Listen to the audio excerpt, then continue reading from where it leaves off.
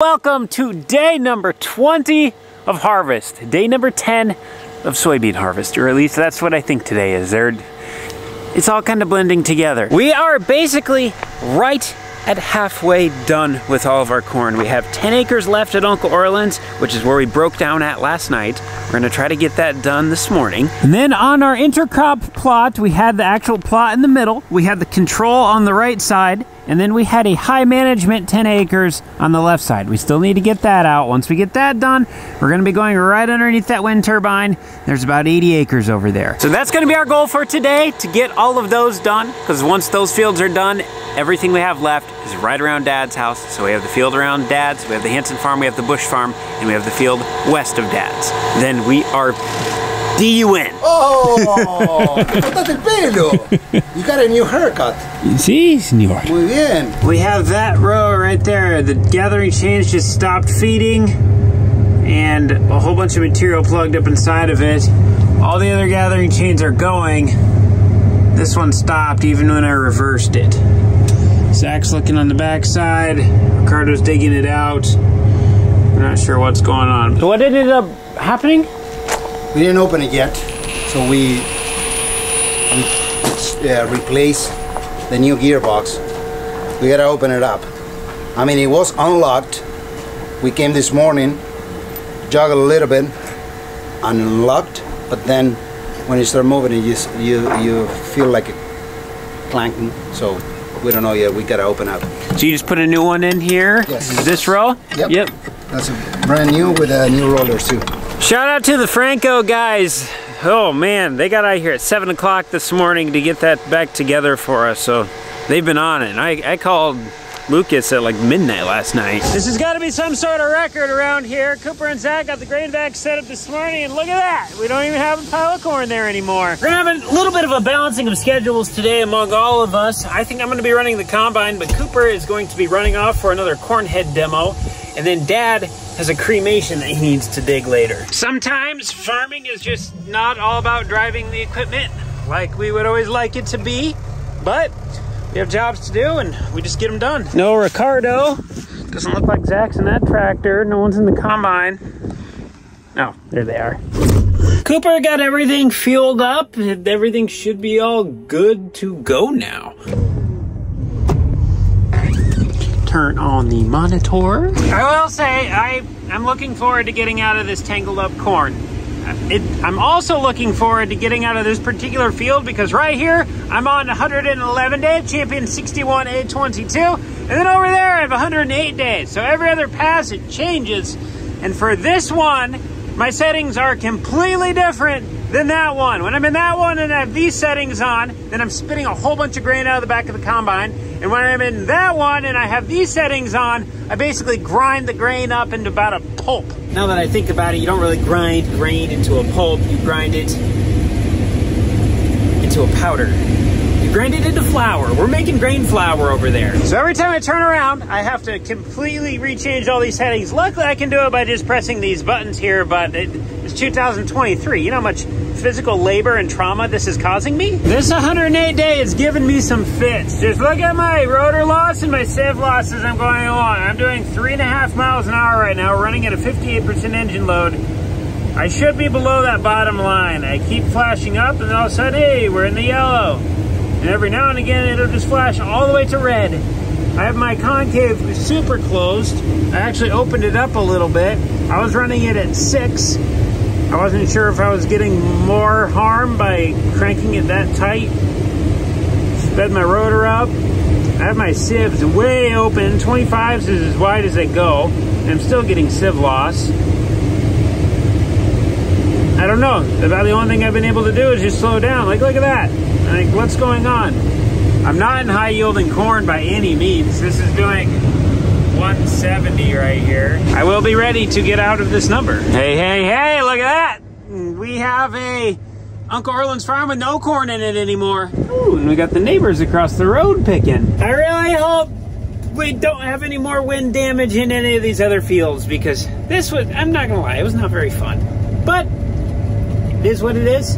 we got it done. Gray Freightliner's full. Dad is just up there on top of the hill. He's blocking the corner because we're just gonna road this home. We just gotta go right there. Ooh, they're gonna do an unload on the go. We made a quick little sneaky pass through the bin site here so that way we could pick up some sandwiches.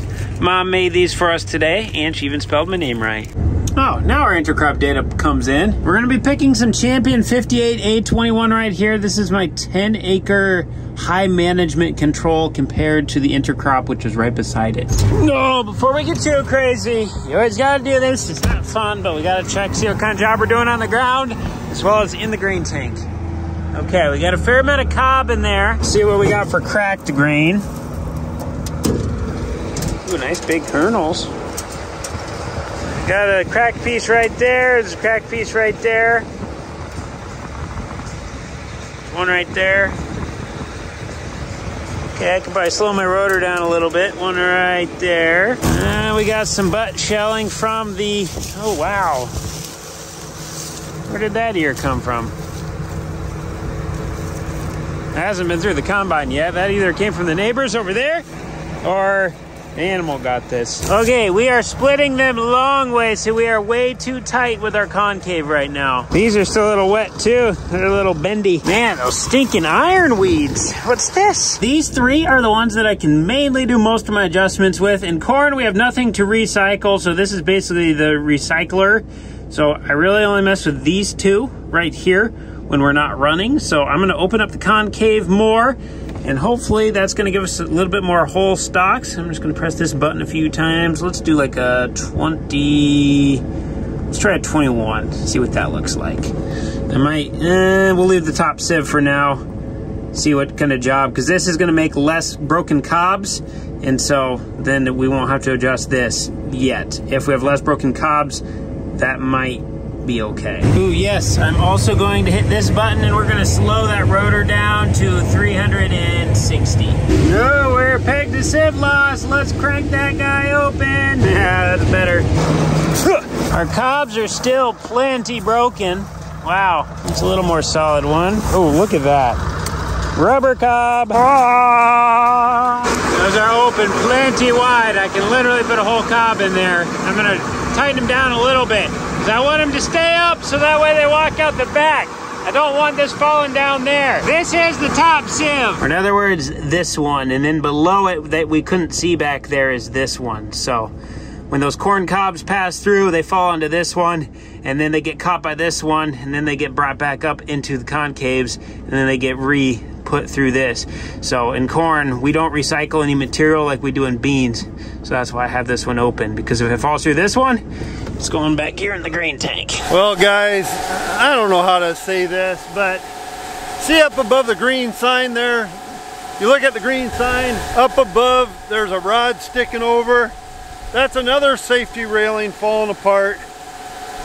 It absolutely bothers me big time, and the one reason is, you guys seen on the one video where the one rod shot out way out here.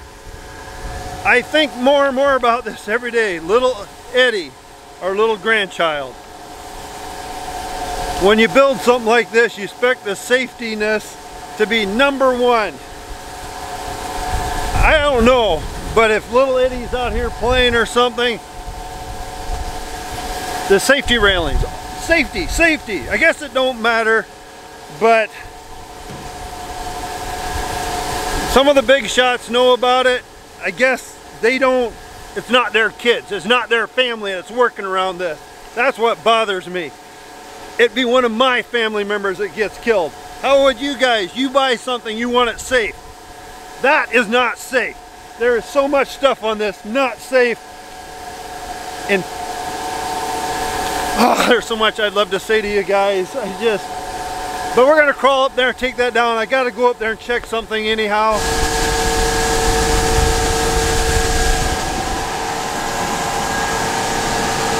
That's the one I gotta get off.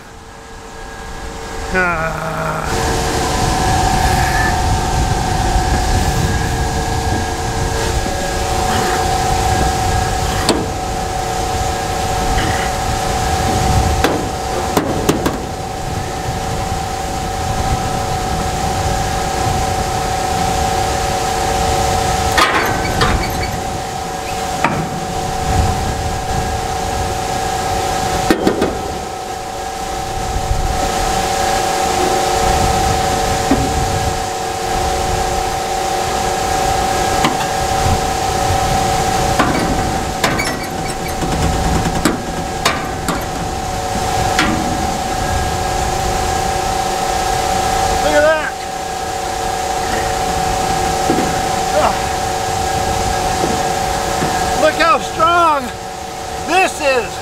And it's a safety railing. Like I said, it just makes me sick.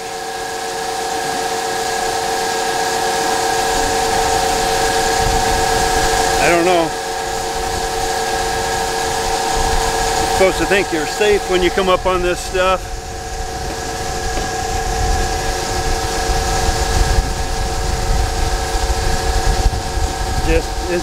I don't know, it's heartbreaking.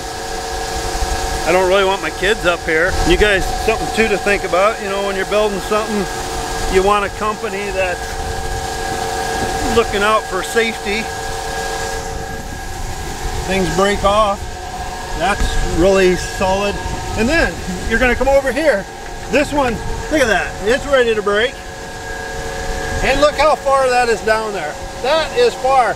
I can't even go up on that platform because I don't even know if that's safe. These things shake so much, water's running in the holes into our corn. So now we get wet corn. I try to keep my cool about everything, so I apologize, but when it comes safety to my family, my kids, their kids now. Oh, look at this. This is the one rod I just threw off from up there that's falling apart. I just threw that off. Just think if the wind would have blew it off, or like that one that came off. That's stuck in the ground. That's stuck in the ground.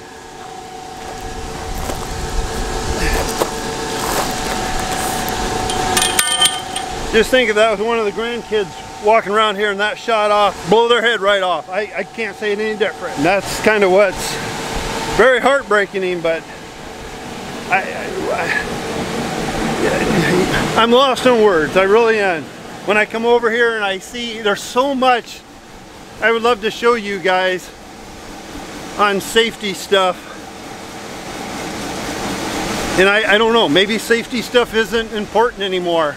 I think my life is important, my kids' life's important. Little Ellie, her life is important.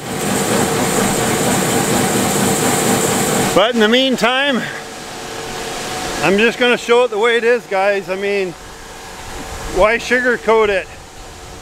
Show all the good, forget about some of the bad. I guess honesty to us is more important. You guys need to make choices when you build stuff too. Safety is pretty important for your family. They take your money, they don't mind that, but then when there's problems,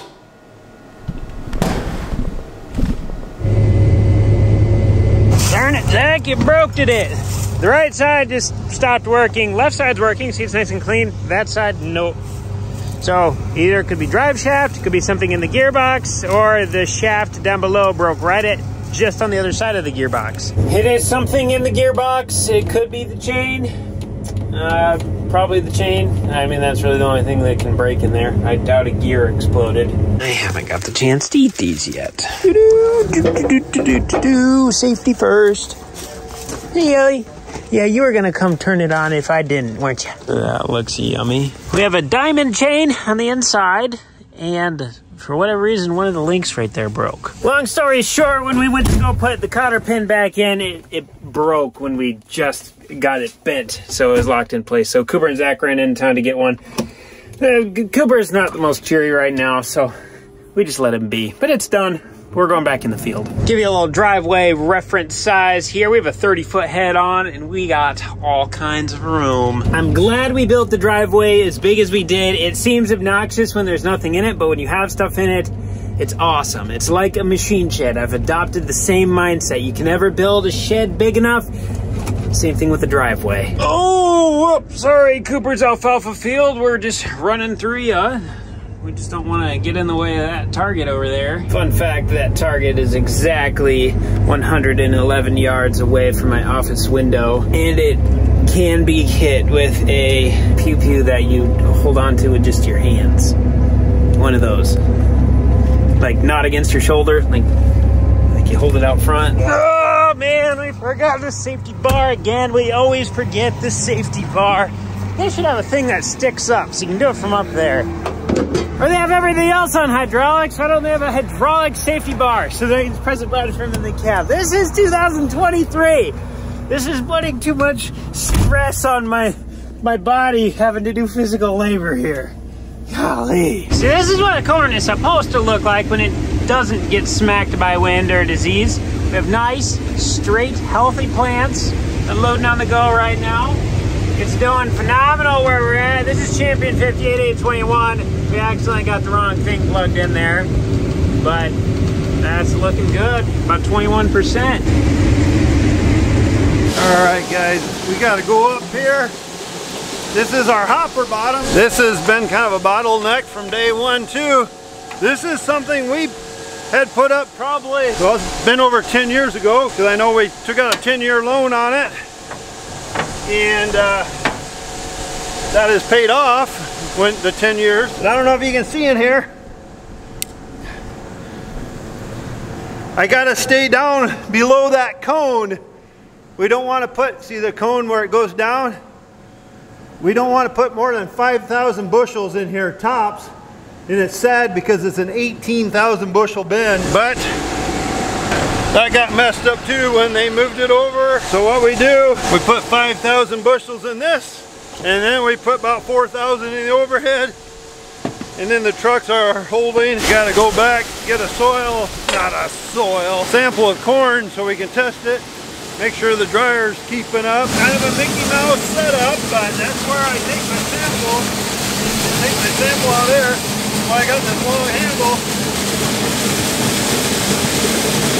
so I don't have to stick my hand in there. Looks like we gotta go up high. Cooper's up on top of the leg here, so we'll go up and find out what's going on there. Where's the out coming up here? There's Cooper up there. I'm not sure how Cooper got up there.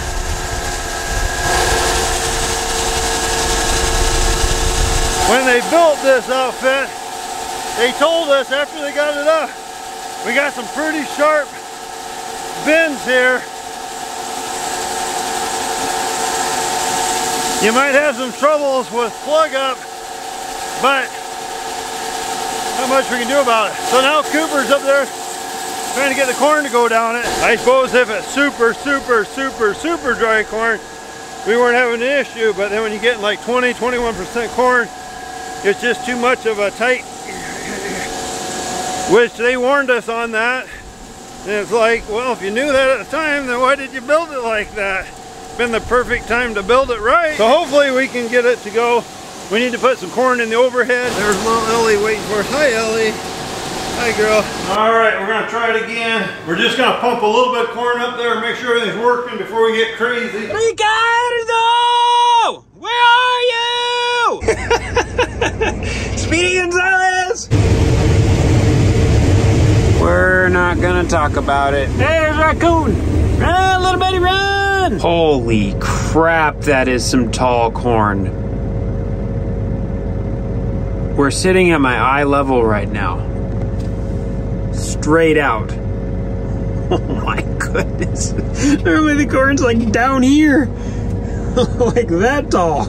This is hands down the tallest corn I have ever harvested before. We are doing 3 miles an hour at a 100% plus engine load. This is pulling hard. Well, that's because it's 25%. Whew, we actually got a decent jump on today with the high yielding corn that we're in being right next close to home. We got the overhead bin full. We got the hopper bottom bin as full as we're willing to put it. Semis are full. Dad's gonna run the dryer a little bit. We're well before midnight tonight. This is a treat. We're gonna get some sleep. Before we go inside, shout out to Northwest Lighting Systems for hooking us up with these LED lights. We have one here and we have one on the other side of the building. But look how far that lights up over there. Literally illuminates my neighbor's entire house all the way up to the tops of their trees. My entire house at the top, there's actually a shadow back there. My trees are completely lit up, and the best part is we got in the field. You can see the shadow of that building. That's incredible. Whew. Then we got all those lights over there, which we have like 12 more that need to be hooked up. So once that's fully done over there, I'm looking forward to it. It's gonna be like a city.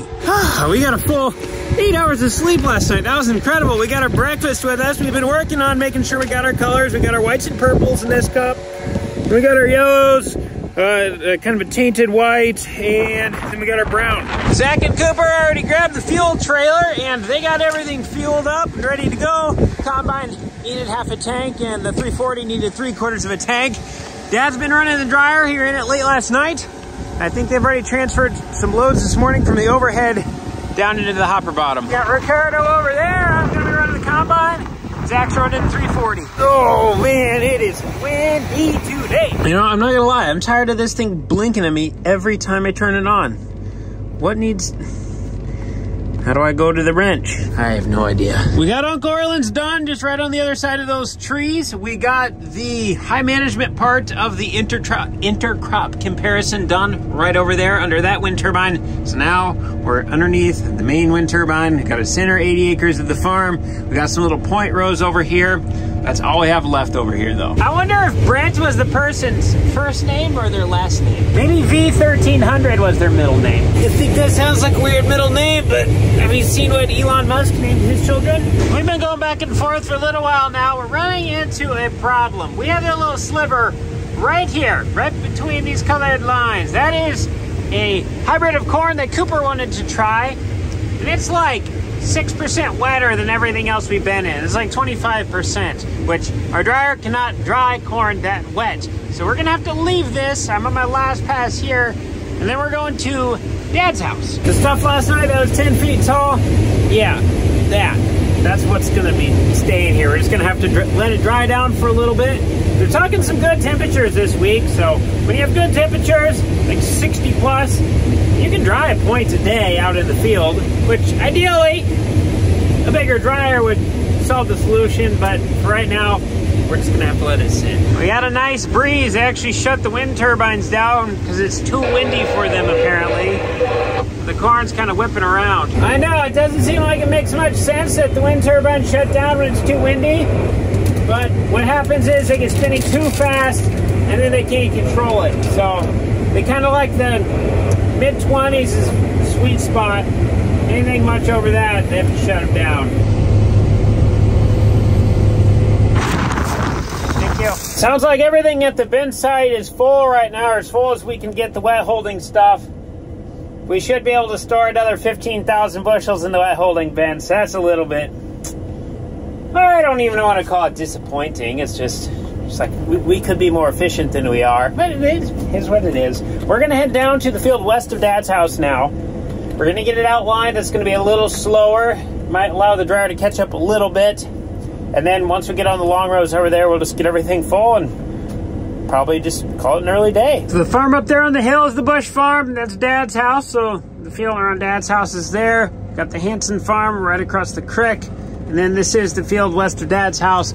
We ended up getting it outlined, and then we got the terrace part done. For the most part, we got just a little bit. No, that is long rows right there, actually. Never mind. I take back my words. But we got everything outlined. So it's all ready to go back and forth. Just everything's full for the night now. See you tomorrow, Combine. Don't mind me just coming through with the old 12-passenger van. I should probably pay attention to driving so I don't run into that giant rock. Ooh, we got a sunset tonight.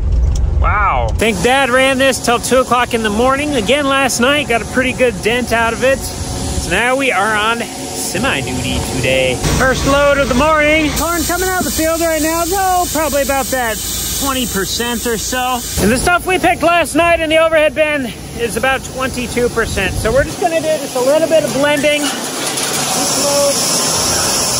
Keep the dryer moving. Now when we get back, they should be full, so we're gonna boogie along. We redid a lot of waterways this last spring, so it opened up the efficiencies of fields. So now instead of having like 5 little fields in one big field, we just have one big field. So our rows have gotten a lot longer, and it has definitely made it a lot harder to keep up with the semis, which is a good problem to have. There we go, just like clockwork, just pulled in. Oh, are you full, Red Volvo? Hey, whoever put these stairs here, thank you. Oh yeah, we're full. Ricardo's already full, and so is this semi.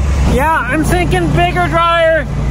Gonna be on a list of items coming to the farm Hopefully soon. Still dumping. That's crazy. I have that semi full. Dad just had to pull it onto the pit after I left, and I did a 9-mile round trip and switched semis. He's still dumping when I got back. Funny, you can always tell when the bin fans are on.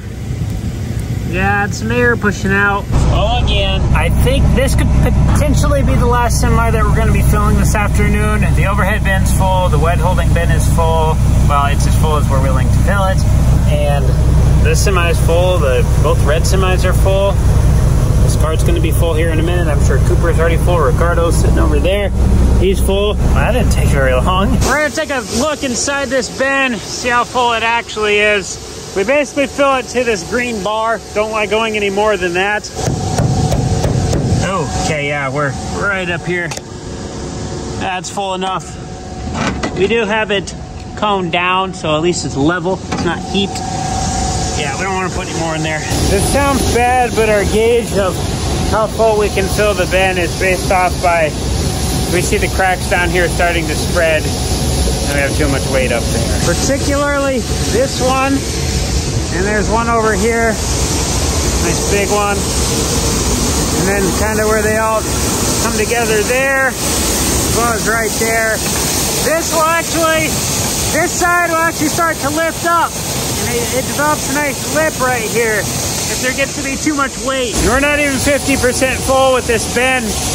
Not even close, like 30%. And we used to have this bin full all the time when it was in its old location. And we didn't even have as much as a hairline crack. It actually took me and Ron 24 man hours and an excavator, well, a backhoe with a 800-pound jackhammer on it to break up that pad. So, yeah, this one it's not holding up. We got the combine situation figured out, so we can combine fast, but we can't take it away from here very fast yet. Everything got full in 4 hours of running, which, good yielding corn, we'll take it. But it's 3 o'clock now. We're gonna have some good hours of drying today. It's like 65 degrees out right now. So really, this is not having to work nearly as hard as if it were 38 degrees and wet out. It's supposed to rain tonight, so I'm gonna hop under there with the shovel.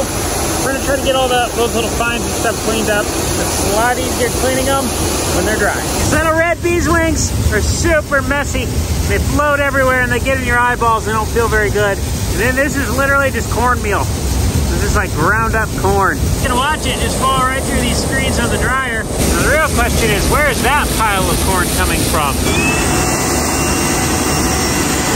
Oh wow, that's stuck on there. So far we've pretty much gone through a tank of these every single day. About 1,000 gallons a day is what we've been running for LP through the dryer. Now I'm gonna try to climb up there and get all those red bees wings off the top of the dryer with the broom. So that way it can just breathe a little bit better.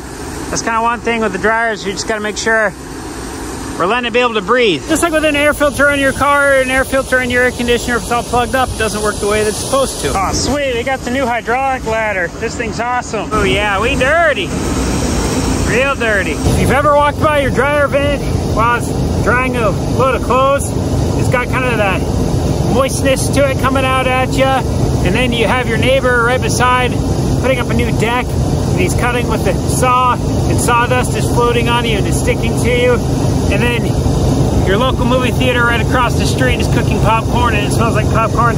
Well, combine all those together, that's exactly what it feels like being out here right now. Hey guys, I'm kind of stuck up here until you come get me with the skid loader. The ladder's too short. That's the Lego dryer. There we go. Hours worth of work, all cleaned up under there. Got the top all cleaned off. We got a brand new dryer. Well, we got some time to kill now, so we're gonna go down to Uncle Orlyn's. We're gonna finish pulling the fence that we started this summer. But first, I'm going to grab my burrito. Now, half of my family is Mexican, and I've been around them for a few years now, so I think I can confidently say this. Now, as a fellow white, Midwestern, no spice, no, like, there's this thing out there called salt, by the way, Brenda. You should use it sometime on your chicken. But I found the secret. When you go to a Mexican restaurant and you're like, oh man, this is really good. What do they make this with? The secret is limes. They call them lemons. I don't know, these are clearly limes, but limons, that's what they call them, limon. But you put this on your food,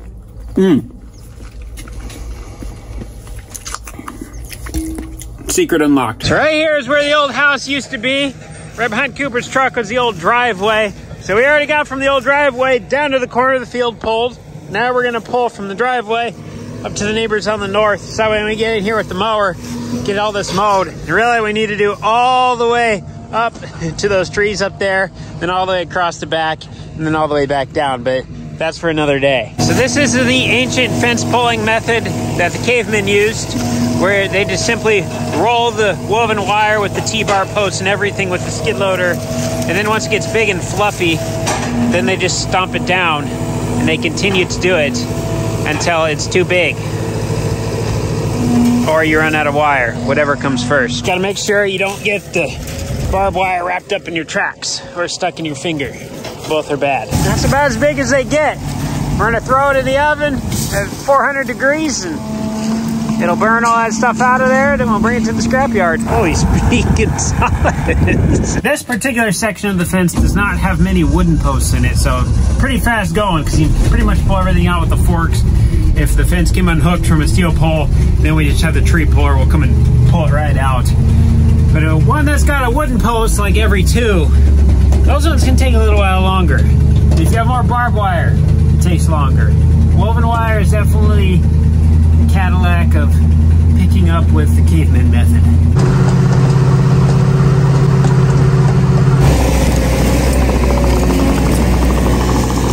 Fence is out. Now we're gonna check the bends, see if we got enough room. We figure there's 4 semis left over there in the field west of Dad's house. So if we can at least get enough room to get the 3 semis dumped, then by the time we get 3 semis picked, hopefully another load's ran through the dryer, then we'll be able to get 4. We're just concerned because it's supposed to rain for a few days, and on the field west of Dad's house has a completely brand new waterway system in it, so we'd rather not drive through that when it's kind of spongy. We got room in the red Volvo, that's empty. Red Freightliner is full. Gray Freightliner's emptying. Well, we're gonna go try it. The dryer's been running for like 4 hours since we quit. Just assume every 2 hours is 1 semi load through the dryer. So basically we cleared up enough room for 2 semis. We're gonna let it run a little longer. Dad's gonna dump the 3rd semi. We have both the carts full right now, so that's basically 2 semis right there. So basically, I'm saying basically a lot right now, but we're gonna be able to pick 1 new semi and empty the carts and then fill them back up again. And that's probably all we're gonna be able to get done tonight. There's just something about watching equipment drive through the field at night with the lights on. There goes load number 1 for the night. We have ourselves a rider. Hey, you can't drive, you don't have thumbs. You don't have thumbs. This is going to be close. We pulled that one on. We think we got enough room in the cooling bin. Not the cooling bin, the wet holding hopper bottom bin for that semi. So that one's gonna be empty. The Gray Freightliner, this one's empty. Cooper City has 4 rounds left. Oh, geez, we're looking at the sun. Woo! Ciao, here comes Zach flying through. Woo. That's so quiet and smooth, my goodness. This semi is now full and the tarp on it is not very waterproof. So, oh, geez, there's a bump there. We're just gonna pull this in the big machine shed. We are full of corn. Got it done. They're taking the head off the combine. We're gonna put that in the main heated shop. We're gonna put the John Deere in the main heated shop. And then the 340 that's blending us right now, we can roll the tarp on it. But that one's full, that one's empty. We'll probably end up putting that in the shop last, so that way make sure the combine and the corn head fit in there first. Zach's characteristic inside the tractor, he keeps it immaculate in here on the floor. He's got the DeWalt vacuum. But he turns the seat sideways, so that way he can stretch his legs out here. And whenever you get in, it's always like this. When we put the combine in the shop, it looks a little obnoxious having the unloading auger out. You realize how long it is once it's in the shed there. You just gotta be careful when you have it out like that. When you're gonna fold it back in, make sure you hit the right button, not the one that makes it go out, because when you make it go out a little more, it actually goes higher and it puts a big dent in the ceiling. Ask Dad how he knows that.